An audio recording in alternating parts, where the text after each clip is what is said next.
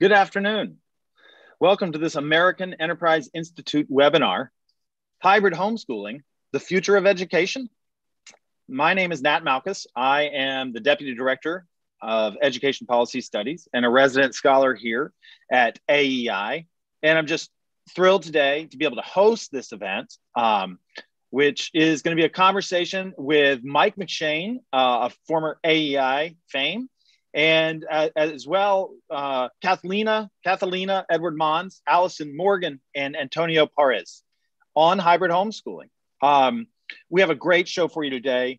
Mike McShane is the Director of National Research at EdChoice, and Mike writes extensively about school choice, educational entrepreneurship, innovation, and education policy in a number of outlets, including the Huffington Post, National Affairs, USA Today. The list is too long to count. And occasionally you'll see him on our publications here at AEI. Kathaleena Edward Monds is a professor of management information systems at Albany State University. And she's the founding director of the Center for Educational Opportunity, which provides support for K-12 research on educational innovations, opportunities, access, and models relevant to students who live in fragile communities. A homeschooler herself, Kathaleena also does research specific to homeschooling. Allison Morgan is the founder and head of school at the Classical Christian Conservatory of Alexandria.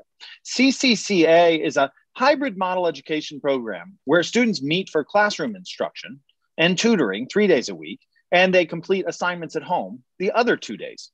And last but certainly not least, Antonio Parés is the founder of Walnut Hill Workshop, which is a management consulting firm in Colorado that works with public and private education organizations to create new opportunities for students to receive instruction outside traditional schooling models. His clients and partners have included Teach for America, Denver Families for Public Schools, Reschool Colorado, and the Walton Family Foundation.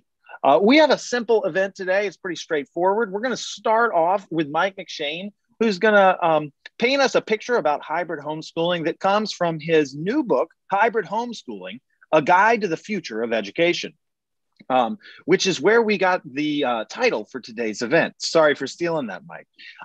And Mike will sketch out just what hybrid homeschooling looks like and what the landscape looks like across this great country. And then I'll invite Kathaleena, Allison, and Antonio to weigh in with their expertise and experience.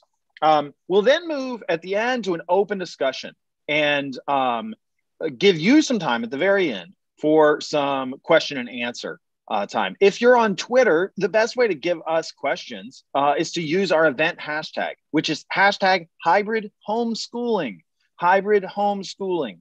And you can use that hashtag to submit your questions and we'll be able to pick them up easily. Or if you prefer email, you can send them to tracy.shira@aei.org. And that email should be linked in the event page and on your RSVP email. This event is being live streamed and full video of the event will be posted right after we conclude. So enough of me. Without further ado, I'll turn it over to Mike McShane, who can talk to us about hybrid homeschooling.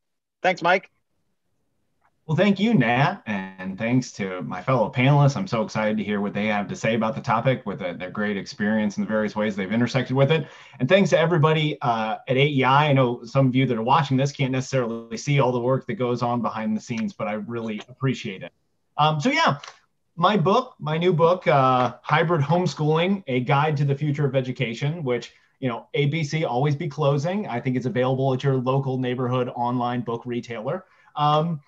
Was a really wonderful project that I've been working on for the past couple of years. You know, it's funny, if we'd been having this event, you know, a year ago, or maybe a year and a couple weeks ago, my task to explain hybrid homeschooling might have been more challenging.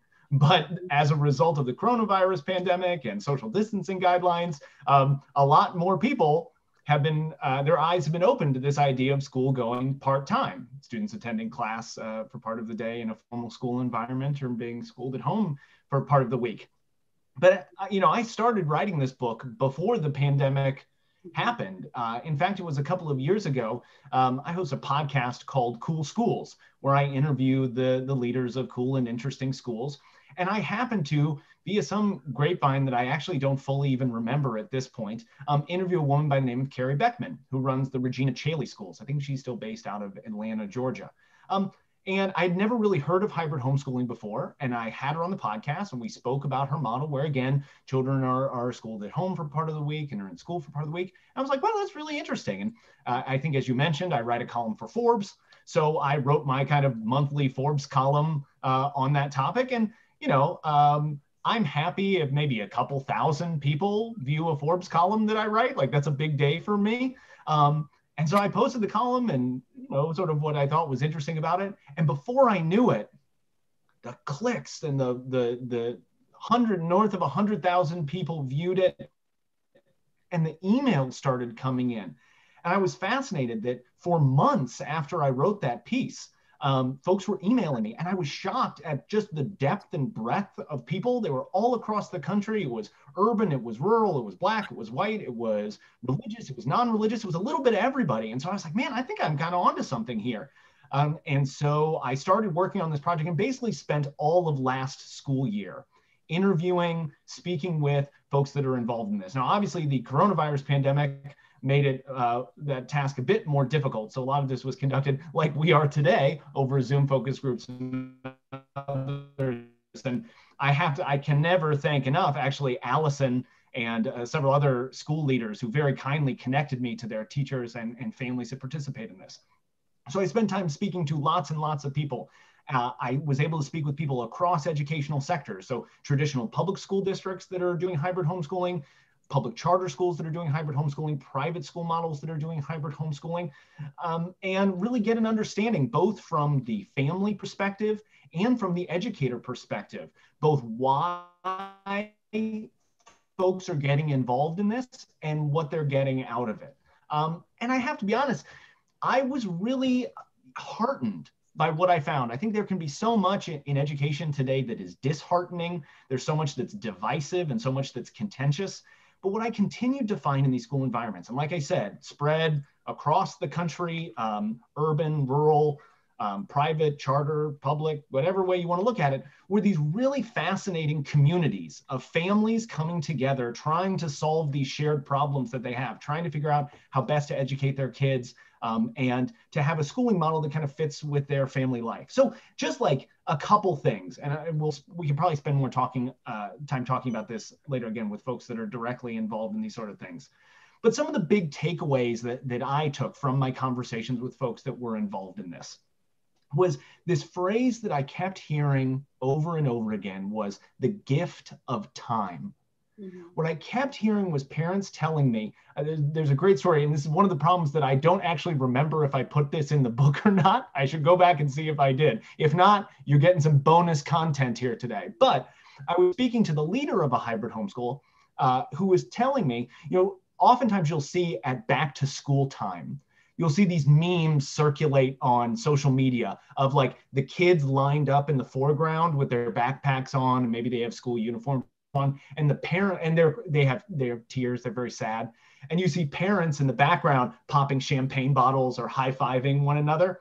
And what the school leader told me was, our families don't really share that one.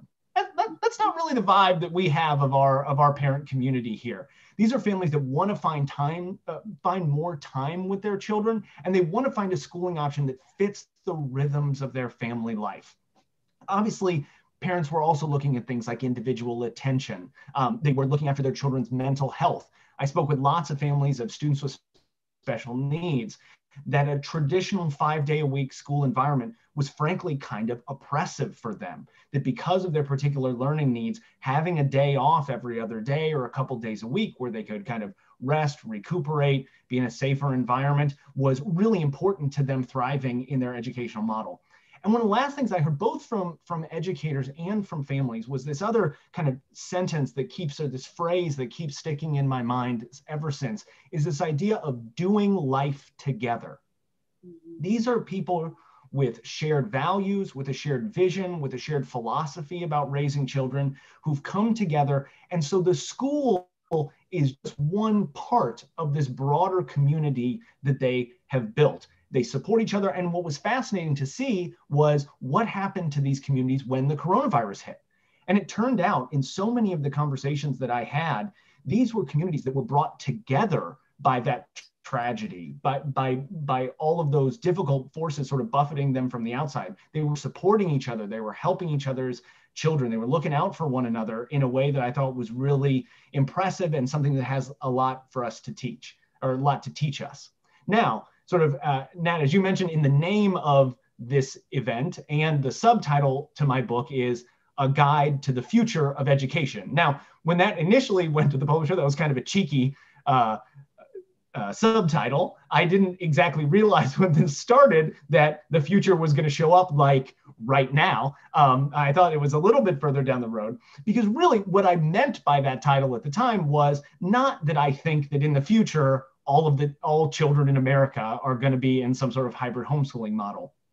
What I thought was that the questions that hybrid homeschooling asks are questions that every school is going to have to wrestle with. So for example, how does a school use time? You know, schools, regardless of their schedule, have a limited amount of time with children every week, every month, every year. How can they best use that time? We want to talk about relationships between families and schools. Obviously, so many of these schools that I found saw these really, really strong, wonderful communication, high levels of trust that I think lots of educators across the country feel like we don't have in traditional schools. So what can we learn from these schools about fostering communication, fostering trust? And then finally, building community. I think successful schools have to be strong communities. And again, many of these schools are really purposeful about that community building work. And so what can schools learn from that about trying to build great communities? Now, I will say one thing, though, is that while I thought that was my vision for the future of education, as we, Lord willing, are coming to the tail end of the pandemic here, and we're starting to see what life and what school might look like after all of that, there are some preliminary data points that, again, are just emerging now, so I wasn't able to put them in the book, about just how prevalent hybrid homeschooling or alternative educational models could be post-pandemic. So we at EdChoice have our monthly public opinion tracker. We poll a nationally representative sample of Americans every month. And obviously in that we get a lot of school parents. And starting at the beginning of this year, we have asked a question: would you, what sort of schooling model would you prefer post-pandemic? And we said, would you like a model that is solely at home, solely at school, or somewhere in between? And we gave them different days for that. Now, the solely at home bit tends to match with our polling that we've done for years about how popular homeschooling is. Right now, I think it's about 10 to 15% of our sample say we would prefer to homeschool. And again, that's in line with polling that we've done for a long time. So when we ask that, would you like to go to school part-time question? I want to be honest, when I drafted that or helped draft that question, I thought I would have been blown away if like 15% or 20% of families would say that they would want something part-time. We have been seeing north of 40%. North of 40% of parents have said they would like to see some sort of part-time schooling going forward. Now, again, these are just opinions. They're not, people haven't done it yet. So there are obviously some hurdles that they would have to get over to actually do that. But I think that this kind of model where parents blend home and school more, where we see children on a much more flexible schedule and one that's in tune to the rhythms of family life, could play a bigger role in our education system going forward. And I feel like I could do this for the next 4 or 5 hours. I'm very interested to hear my fellow panelists, again, who have a great deal of experience in these fields. And again, Nat, thank you so much for putting this together. I'm looking forward to chatting with everyone. I think you're muted, Nat. There I am. Thanks, Mike. There you go. So, Mike, let me ask you one brief question just before I turn to the panelists. And it sort of comes off the heels of some of that polling question. We have a pretty clear idea of what homeschooling is when we think about sort of traditional homeschooling, right? All your schooling is from home. And the hybrid homeschooling sort of needs a definition, right? It's sort of out there, it's a little soft around the edges. So when you talk about hybrid homeschooling in your book and use a functional definition, how would you describe that just in short terms? Yeah, so the simple way of looking at it is, I'll sort of two ways of answering that question. Traditionally, when we talk about homeschooling, from the kind of research literature on homeschooling, there's three domains, right? Funding, control, and location. So we say that a homeschooled student is one who's educated, is funded by their parent, it is located in their home, and it is controlled by their parents. And then again, you might imagine a public school student is this kind of opposite end of that, right? It's not funded by their parents, it's not controlled by their parents, it's not located in their home. So a hybrid student is one that's in between there. So it's partially located in their home, partially controlled by their parents, and in some ways partially funded, though it depends on the model that has there. For me, because we have homeschool co-ops and now we have micro schools, we have all of these different things. As soon as I draw a definition, someone will say, well, what about this? And it's like, oh, it's right. So the edges are kind of fuzzy, but I use a kind of three-pronged test here. The terms I use are physical, substantial, and regular. So what I mean by that is, to be, in my estimation of hybrid homeschooling, a student has to go to a physical location that is outside of their house at regular intervals for a substantial amount of time. And I count substantial as one school day per week, right? So again, models vary. Some are like 4 half days and some are 2, 3, and some are 4, 1, 1, 4. All of that kind of fits into this. And then again, there's on some of these edges, there are some homeschool co-ops that are very formalized. So like they're right peering over the edge of hybrid homeschooling. They may be, they may not be, but those are what I tried as best as possible to put into the definition, knowing that there's some fuzziness on the edges. Fantastic. Well, thanks for that overview, Mike. So now I want to turn to our panelists. And Kathaleena, I want to start with you. You've done research on homeschooling, and you've also had experience as a homeschool mom for more than 20 years. So when you look at hybrid homeschooling, just from a big picture standpoint, what would you say are the greatest challenges and opportunities that get presented with hybrid homeschooling? Great question. And thank you for having me in today's discussion. I appreciate the conversation and being a part of it. So I think that, again, for 20 years, I've homeschooled our children. I think, again, to the notes that were just shared, that there's still some fuzziness, because I think the thing that's missing from the conversation is, and while there has been, and Mike talked about various families, varying dynamics, I think that families from fragile communities could really benefit the most, if you will, from this hybrid homeschool space. And one of the things that we've seen really in the literature, and I know that the concept of hybrid homeschooling appears to be new in the conversations and the research.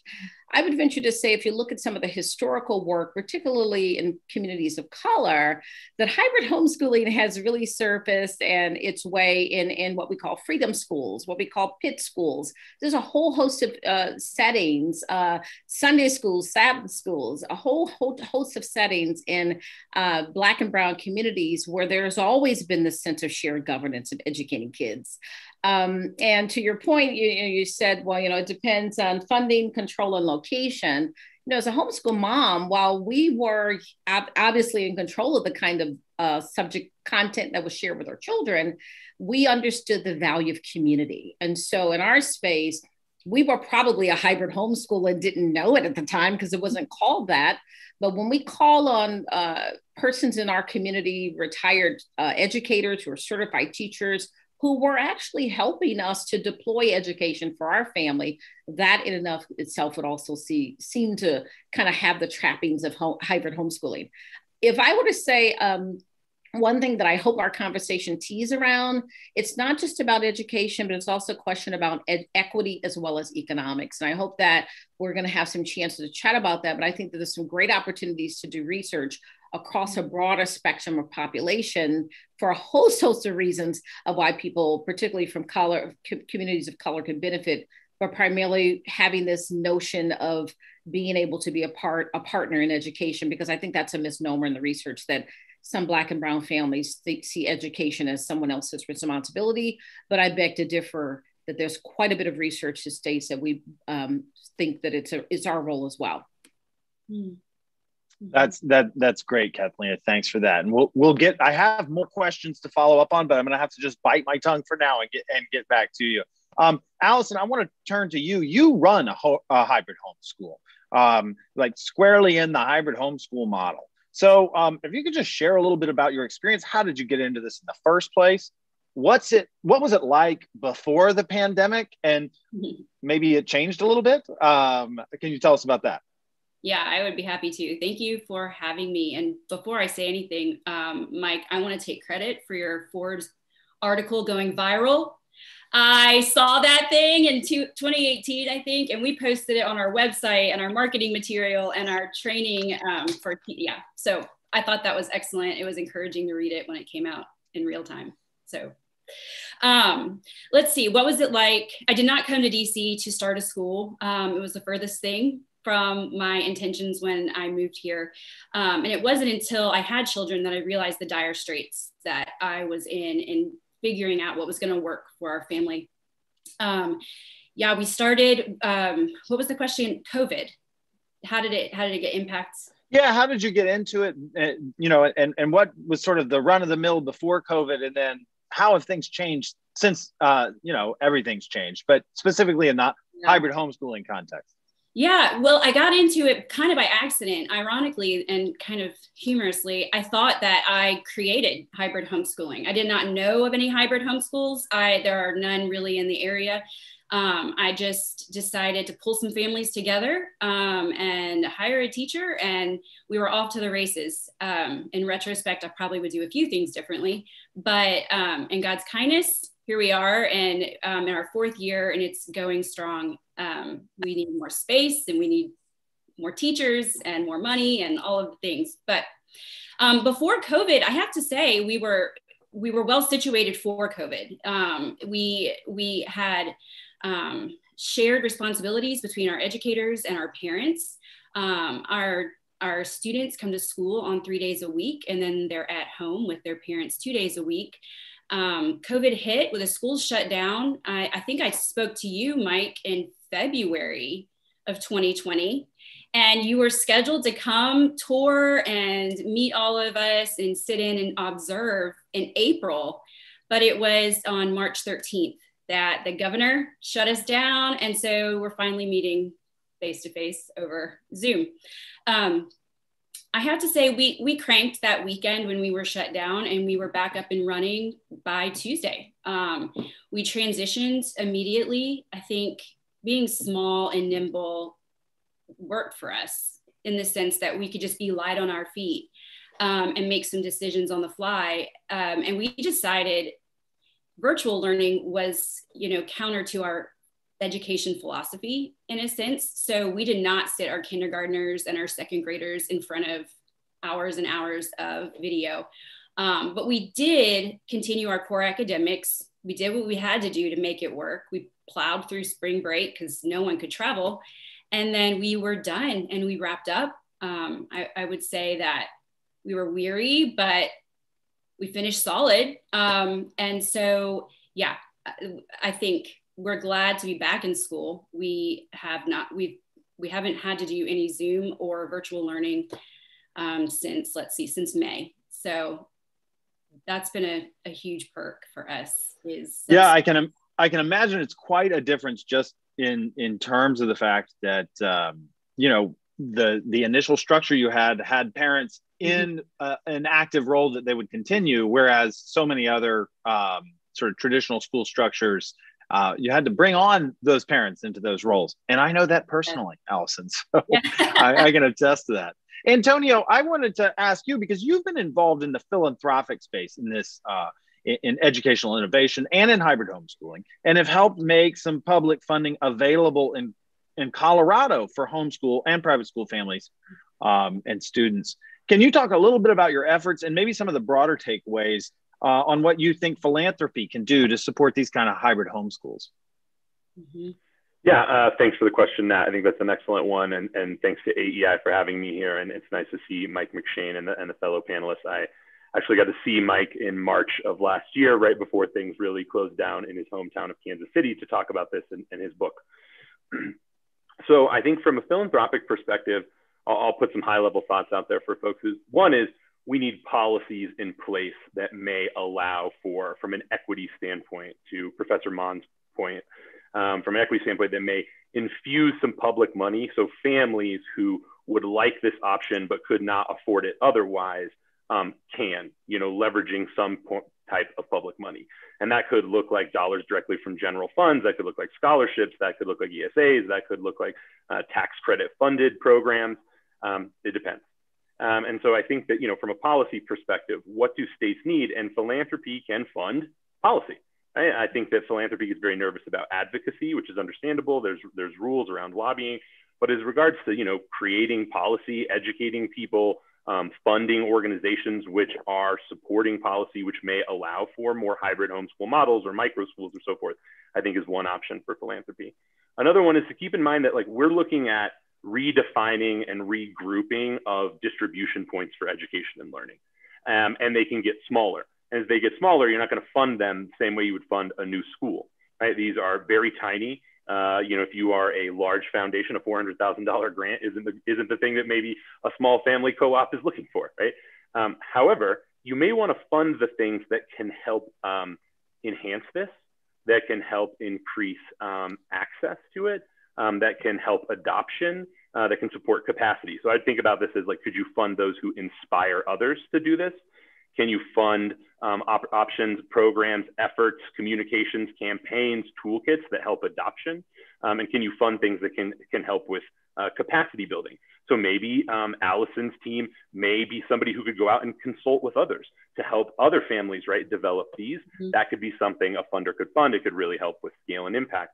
And then the last thing that I would think about is, because these are new distribution points, you may have new providers pushing learning and education into them, and so funding them. So we see an increase, especially in COVID, of kind of virtual programs that are piping their learning both into a school, but could directly pipe it into homes and anything in between. And I'll give a specific example and a shout out to Kaya Henderson, the former chancellor of DC Public Schools, has launched Reconstruction. Reconstruction is a tutoring program, one-on-one tutoring program for any student that is all about the history of Black Americans, the contributions they've made. It is ability to tutor on Black liberation and Black liberation theology. And that is something you could fund that could go to a number of families. So if you're a funder, right, you're thinking about the ecosystem they exist in, the policies that could make this better, the way that you might increase adoption, and then how you may fund an increased number of providers that are pushing that is pushing learning and academics into these new distribution points. Because again, these are much smaller, and from an investment and scale standpoint, it may not make sense to invest in hundreds of tiny hybrid schools or micro schools or hybrid homeschools, but it's these components in the ecosystem which may increase its adoption, as well as many other options. So. Sure, that makes a lot of sense. So I want to break it out into an open discussion. Mike, I want to just kick off with a question, of course, about COVID. Now, I know a lot of our listeners are going to sort of say, well, hybrid homeschooling sounds like what I've been doing for the past 7 months, right? And that's not right. But my question is, how is it, or how do what schools have been doing this year in response to COVID in a lot of places compare to the schools that you have studied? Where's that a fair comparison, and where's there a whole lot of daylight between those two experiences? The big difference is that the schools that I profile in the book were built this way from the ground up. So from day one, they were designed to operate in this way. It wasn't that they operated in one way and then over the course of a weekend had to do something different, right? So what I think is that so much of what we call hybrid homeschooling right now is kind of being done against people's will, right? It's like, well, what is the most time I can get, or this is what we have to do? I mean, it's not that people necessarily jumped out to say that at the beginning. The schools that I profile, the teachers teach at that school because it's a hybrid homeschool. The families go there because it's a hybrid homeschool. So everyone's in there. So while what's going on in traditional schools looks like it's being done on the fly, and it's being done as a kind of last resort, as opposed to saying, no, we actually built this from the ground up to function this way. I'm trying to think of an analogy of I don't know, putting together a sports team. My bracket is completely fallen apart, but it's sort of like putting together a basketball program and then having a team, or like putting together a group of people that you kind of pulled off the street and said, go play hoops, right? It's like, it's different from building it from the ground up and having to do it on the fly. So Allison, you're in this business, but you're one unit, right? It's not like necessarily a networked or connected business. So I'm curious, I mean, to what degree are these institutions connected, even through an association or other informal networks? I mean, how much reach do you have into other families and centers that are doing work like you're doing? So the CCCA is a registered member of the Association of Classical Christian Schools, which has hundreds and hundreds of schools across the country. Now, most of them are not hybrid, but an increasing number of them are. So that's been great. We even named ourselves conservatory because that was the association's term for hybrid schools. And it's hard right now because hybrid has a very fluid definition right now. And so we are slowly starting to move towards the term collaborative, because hybrid a lot of times means tech heavy, distance learning, intentionally virtual. Wilson Hill is this online classical school institute, and they're all virtual, and they call some of their things hybrid. So it's sort of, okay, we are collaborating with parents. The association has been excellent for us. They've sent us all of the tools that we've needed to get off the ground. They've placed us in cohorts. There's online forums. I feel really well supported by that association. And we even, meet regionally, and then there's conferences every summer. So I don't feel like an anomaly. I do in town here, for sure. And it's hard here, but I think of, friends that I have in North Carolina, or there's like 1 million of them in Texas, where they just have like sprawling space and affordable real estate. And it just seems to be a more hospitable area to do that. It's tricky here, but it's a pretty well-connected association. So that has been really helpful for me. Yeah, and Allison, there's 1 million of everything in Texas, just so you know. But Mike, to follow up, when you were doing research for your book, I just wonder, what's the network look like? I mean, did you have to do a lot of work to try and get a grasp on where the different nooks and crannies of this landscape were? Or did you find that it's sort of a known quantity? No, I found it actually very challenging, because most of the schools don't identify as hybrid homeschools. It's just like the McShane Academy of Excellence or something, and you actually have to go multiple ways down their website to like more about us, and then schedule, and then you pull it up. So I found out about so many of these just via word of mouth, that I knew someone. Again, I think Allison, I was connected to Allison by someone, and then Allison connected to me to someone, and it was this big kind of chain of people who connected me. There are a couple of these networks, like the UMSI, University Model Schools International. That's a network of private hybrid homeschools. There are out where Antonio is, out in Colorado, where there's a really strong public charter and actually traditional public school districts that work with this. The Colorado Department of Education actually does a really good job of collecting them, and there's a page on their website that has all of them. But those are the exception; those aren't the rule. It's actually quite difficult to track down, and I'm constantly finding new ones. Even where I live in Kansas City, I actually happened to find out that there was one like 15 minutes from my house, and didn't realize that until very recently. I was like, oh, I wonder what that school is. I should look at their website. And I looked, I'm like, it's a hybrid homeschool. I'm like, it was next to me the whole time. So yeah, they're everywhere, and it's tough to get your arms around exactly how many and where and how. Well, Kathaleena, I'm interested in your take on this, because it could be easy to just shift to stereotypes, whatever you have accessible, to say, oh yeah, I know what hybrid homeschool is like. But as you were saying in your opening remarks, Black and Brown communities have their own sort of historical engagement in these types of institutions. From that perspective, I mean, how familiar is this? And in Black and Brown communities, is this sort of a normal experience and widespread? Very good question, and thank you for the question, because as I was listening to Mike and even Allison's comments regarding how the birth of her hybrid homeschool came about, when she said that, we hired a teacher, we pulled families together, and boom, there we have it.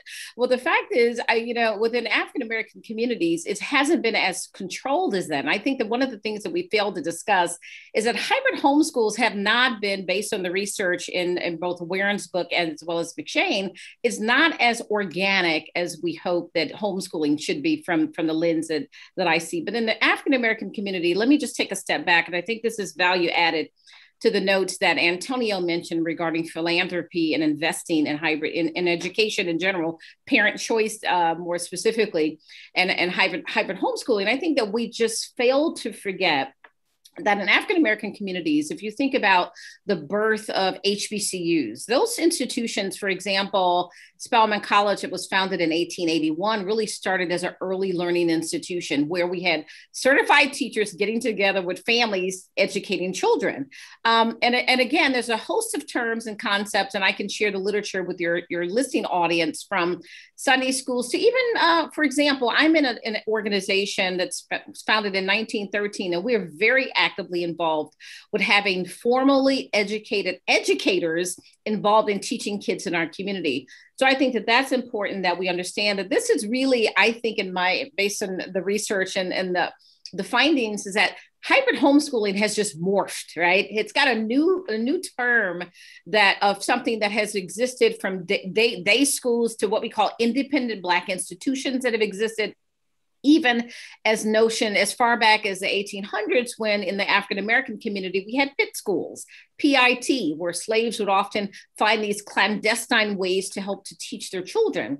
And so I think another thing that's important to note, Antonio talked about this increase in adoption, that while it's hard to fund families directly, we can fund these higher kind of widespread efforts. So I'll plug in for the historically Black colleges and the role that they play in preparing teachers to teach. I think it would behoove us to start looking at ways in which we can ensure that we have a better qualified pool of talent, right? Because it's about human capital. Even if you want to start a hybrid homeschool in the African-American community, we need to find the capital, the resources, the talent to be able to partner families and communities. And I think that it would behoove us to do that. And one final note, to your point, Mike McShane, you said, I'll make a prediction. I think that in very short order, hybrid homeschools are going to morph into the conversations that are having now around learning pods, because there's money there. And I think that we can't just say hybrid homeschool. This is not just about education. This is about economics, and certainly about question of equity. Antonio, I want to ask you about that in particular, invite everybody to weigh in as well. But Antonio, I'll first kick it to you. I mean, you talked about how, well, it may not be easy to fund, 1,000 tiny gardens, but the components are one forefront where you could put funding and put efforts. A lot of times we hear efforts on school choice, and some of those may be aligned to this and others may not be. Can you talk for a few minutes, maybe about your work in Colorado, but just generally about what kind of policy efforts might put a little bit more muscle behind folks that want to pursue this, and where those efforts just aren't really aligned towards starting or participating in hybrid homeschools? Here in Colorado, and I'll be really specific because I think this is kind of interest to folks, and let me back up with, we think a lot about, those of us who care a lot about education choice. How do you get resources in the hands of families so they can make those choices if they do not have those resources to begin with on their own?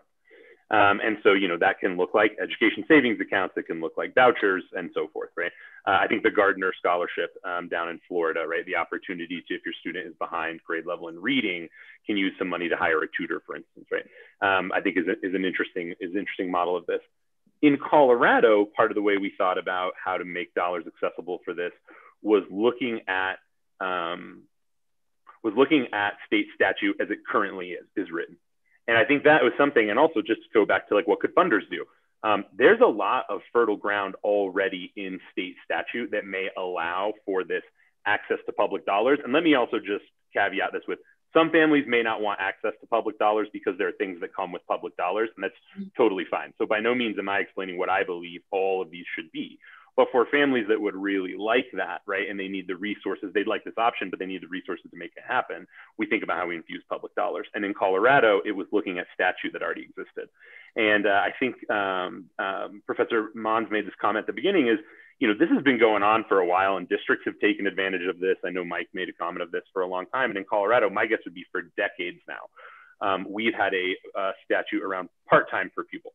So if you're a student who's not a full-time public school student in Colorado, you may be receiving 100% at home, or maybe you're a private school student, you're still actually eligible to receive up to half of your public kind of education. And really, let's just say that a little differently. What I mean is whoever is supporting that child in their public education is eligible for half of the state's public per pupil revenue dollars. So what that could look like is I'm homeschooling my 9th grade student. We've hit 9th grade geometry. I use this often because I can't remember 9th grade geometry, and I struggled in trig as a junior in high school. And I realized, like, I'm not going to be very successful, right, at teaching geometry for my student. And in math, my student does really well in groups with other people, right? And I could try to find a tutor. Maybe I could find some other parents who wanted to come together to hire a tutor. Maybe we can find a substitute teacher. Also, what if I just here in Colorado walk down the street to my local public school and ask them, do you have a seat available in the upcoming semester for my 9th grade student for geometry? Is that something we can do? And in Colorado, for decades, districts could say, yeah, absolutely. We'll add a seat to that math class. We'll enroll your kid as a part-time student, and we'll receive at this year, it would be almost $4,000 from the state. And if you can imagine, it does not cost $4,000 to add that seat to that classroom. So it's historically a moneymaker for districts. The question we had, and that was to Mike's point, though, the location was in a school. People were coming to the public school. The question that we asked here was, can that money become portable?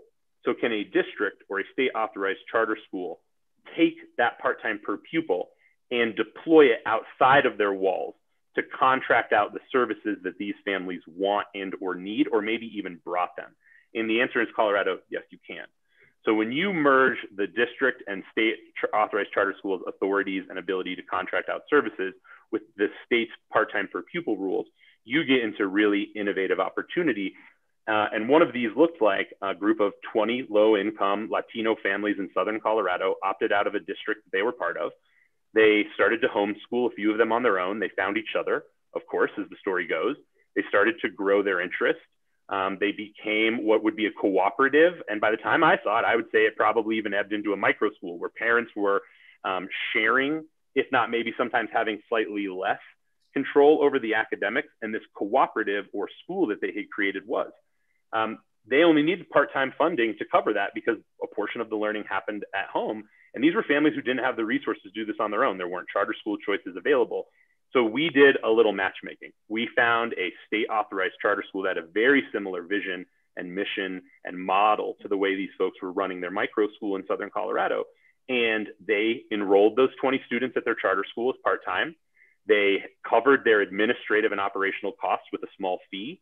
And then they contracted out a nonprofit that homeschool cooperative was located inside of to provide those kids with part-time services.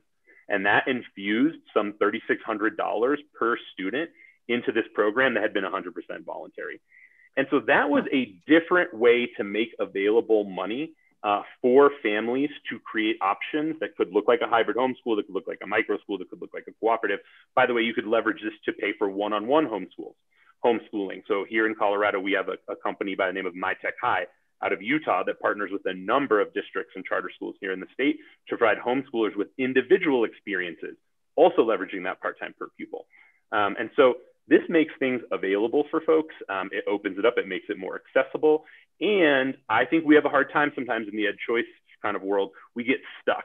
And like, if it's not an education savings account, if it's not a voucher, what's possible? Well, one, Allison has proven, and she knows this, and this is true, Kathaleena, I think, and I, from our own backgrounds, probably with our own families of history, if a lower income family or a family of color or a rural family or an indigenous family wants something bad enough, they'll make it happen. They always have. Allison knows her families are making this happen right now. But there is opportunity for people to think innovatively about what already exists and how we can leverage it and take advantage of it so that we can fund some of these programs to make it more accessible and equitable for everybody. So that raises that's a perfect segue into something that I wanted to bring up before we go to the Q&A. And Mike, I'm going to pitch this to you. That's this new census pulse survey that came out with some pretty much mind-blowing numbers. So if you're in the homeschool community, you've probably heard about this. Basically, they said the first week that they did this back in April, so this is post-pandemic, last May, they had about 5.4% of US households saying with school-age children reported that they were homeschooling. And I believe that that doubled just substantially. Among Black families, it went from 3.3 to 16%. Now, you know, I'm a numbers guy, so I kind of expect that to regress to the mean, you know, when there's not a pandemic, there's a big difference maker. But at the same time, on the heels of what Antonio was saying, that is, when people want this, they may make it happen. And on the heels of your EdChoice reporting, that there's a huge percentage of people that may want to do some in school and some out. You know, let's read the tea leaves, Mike. What do you expect looking forward as far as the popularity of these institutions? And what does that mean for school districts that are afraid of losing a bunch of kids? Well, I'll tell you, when you break down some of those crosstabs, so in our polling, but obviously in what was actually what the Pulse survey got there was breaking down the crosstabs, racial identification, but also location, right? And from our polling data, when you break down the types of people, we've been asking this question since the beginning of the pandemic, every month since the beginning of the pandemic, you know, as a result of COVID-19, how has that changed your opinion towards homeschooling? Now, again, not what they're doing, Nat, all the necessary caveats for a stats guy like you. But, you know, one of the things that we found is the groups of folks that have said that they are, you know, more interested in homeschooling, more open to homeschooling, interestingly, more likely to be liberal than conservative, more likely to be African-American or Hispanic than white. What we saw, I found fascinating in that Pulse survey stuff, you know, look at a state like Massachusetts, where I think they said before in their first iteration of it, they had 1% of people homeschooling and now it's 12. Now there were other places where it's crazy. I think Alaska is up to like 27% or something, 30%. I mean, that's right. We might see some mean regression come down, but it's that pattern all over the place where you're seeing some states up in the teens and 20s. And again, some of the states that maybe in their number now are smaller, you ask, wait, where were they? And see that growth from basically no one to 1 in 10 kids. So again, like I'm with you. I think some of that might regress, but do I think we're going to go back to, you know, if the true baseline number is 5%, do I think we're going to go back to 5%? I don't. You know, it may not stay 11%, but I don't think it's going to be 5%. So I promised, and I'm loath to stop asking my questions, but I promised. So I'm going to go to the public questions. But Allison, you've been on the ground doing this work. And so when we talk about the growth in it and also sort of the attitudes of sort of, you know, the local public schools, my question for you is how have folks in your area and officials been over the course of your journey? Have they been supportive, sort of a mixed, ignored you? How would you characterize that relationship? Briefly, so I can get to their questions. Briefly, we actually explored, I'm a graduate of public school. My parents went to public school. I'm generational public school graduate. And we looked at public schools here when my firstborn was going to go in, and they would not offer him special services that he needed if we were going to hold him back a year, which is what we wanted to do. So then we felt we had to find an alternative. And we started exploring all sorts of schools. Long story short, we are in a school district that is at 178% capacity. So they are very excited to see people get off the books and create alternatives. And so they have been wonderful to us. The mayor himself helped us secure our building permit when we needed to build. So I think generally speaking, they're thrilled to have another option to provide kids. I have 4 kids and now we get to pay taxes here and they don't have to service my kids. So they have been so far so good. I know that's not the case for everyone. I know Maryland, their homeschooling laws are much more suffocating. I think Virginia is very kind to homeschoolers. pretty much let us do what we need to do to make it happen. So far, praise the Lord, it's been okay. Yeah. Well, fantastic. So I want to turn to some questions that we've gotten from our audience. And man, this is a hot potato. So you guys have better be current if you're going to be ready to this one, because I can't even come close to commenting on it. It says Senators Sherrod Brown, Chris Van Hollen, and Kristen Gillibrand recently put forth the Full Service Community School Expansion Act of 2020. Can hybrid homeschools exist within that space, or would hybrid homeschools be separate entities? Mike, can I put you on the spot? Can you speak to that one? And if the answer is no, that's fine. I was going to say, you can't put me on the spot. And no, I have to be honest, I'm not entirely sure what that is or how it intersects with hybrid homeschooling. My apologies to the person who sent in that. So, a Forbes column will be forthcoming, though, I can assure you, right?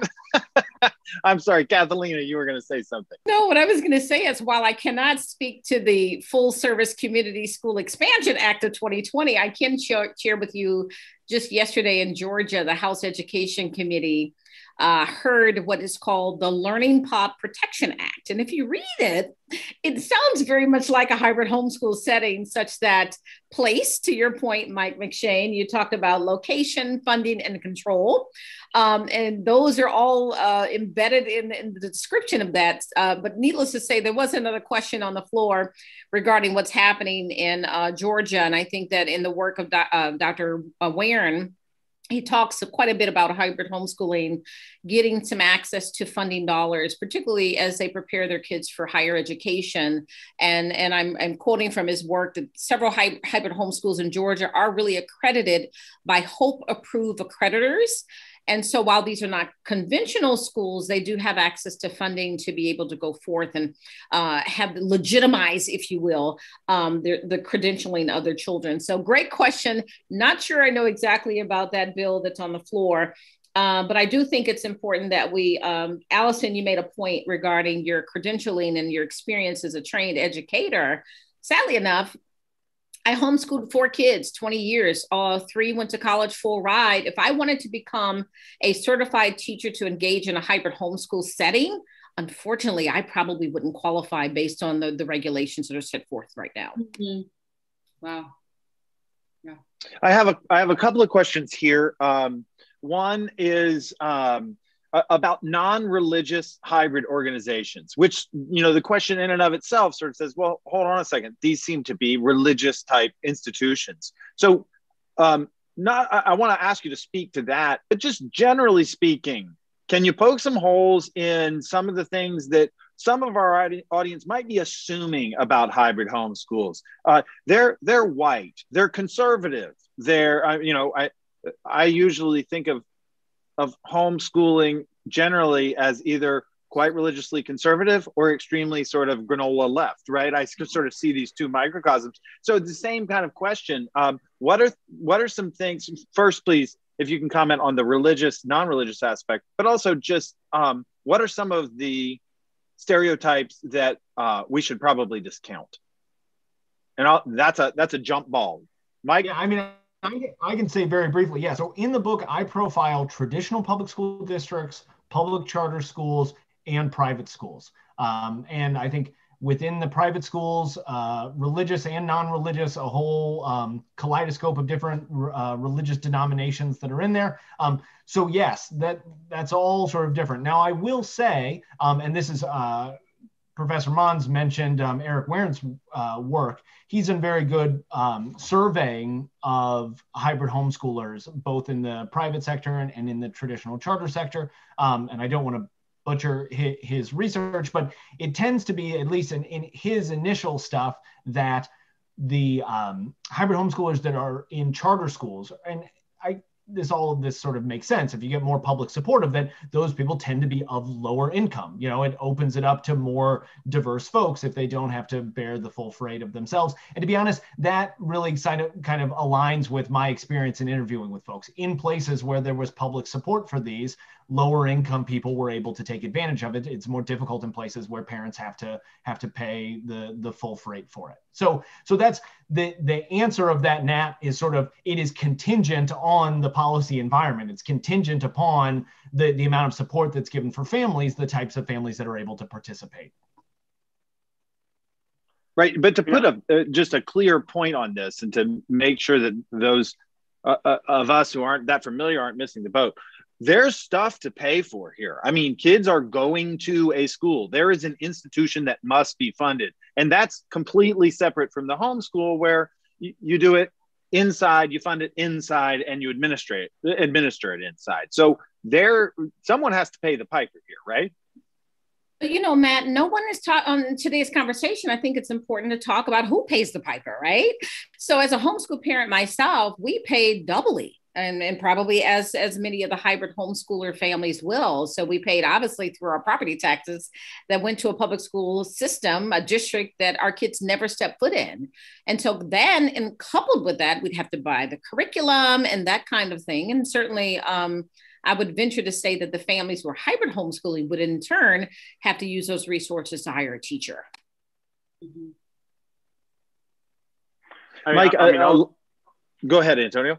No, now I would just share to this very specific question. I have not heard of many associations in this space, right? Because this is something that is so decentralized, diffused, and it looks, to Allison's point earlier, so different in so many ways.